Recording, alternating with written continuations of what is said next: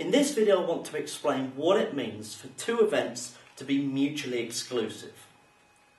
So, A and B events are mutually exclusive if, in layman's terms, one event, A, cannot happen at the same time as the other event, B. So they cannot happen at the same time.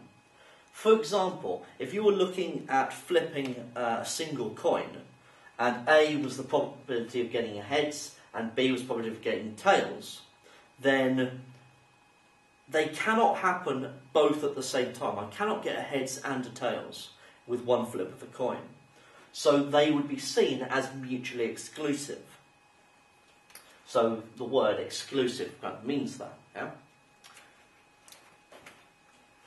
With the diagram with a Venn diagram, okay, if you wanted to see this visually, what it would mean is that the two circles would not overlap. There would be no intersection between A and B because they cannot happen at the same time. So subsequently, the intersection of A and B would be 0. There is no intersection. And if you're looking at A union B, well, that is just the probability of A plus the probability of B, because there is no intersection to subtract. There was no overlap.